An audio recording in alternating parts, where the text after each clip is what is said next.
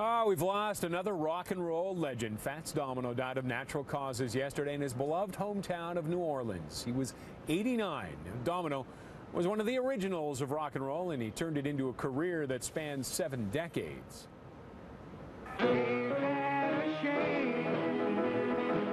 Ain't That a Shame was anything but. He catapulted the soft-spoken New Orleans native into rock and roll superstardom when it hit top 10 in 1955. I just made it big because I guess the people liked my record, and regardless how big people say I am, I feel much bigger when I'm in New Orleans.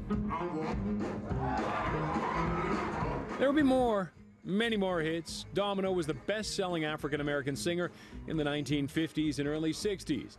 More than 65 million albums and dozens of top 40 singles, including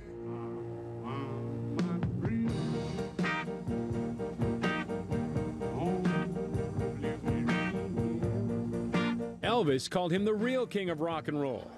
The Beatles considered him one of their influences. And while the hits eventually dried up, Domino remained beloved by fans and critics alike. Ladies and gentlemen, Antoine Fats Domino.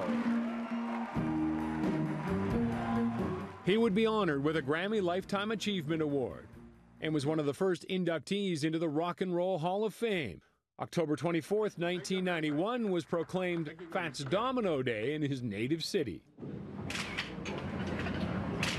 Domino and his wife of 61 years, Rosemary, had 8 children, all while spending their life in the Big Easy. They never left. He made headlines in the days following Hurricane Katrina in 2005, many fearing he may have drowned in his beloved 9th Ward, the hard-hit area. But he and his family were rescued.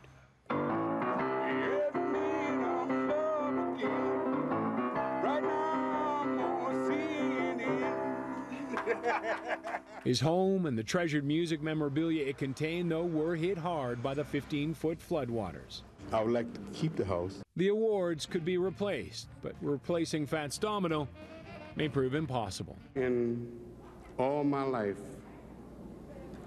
I tried my best to make people happy with my music.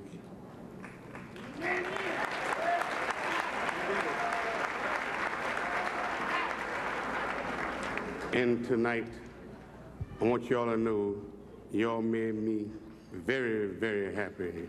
Thank you. God bless you.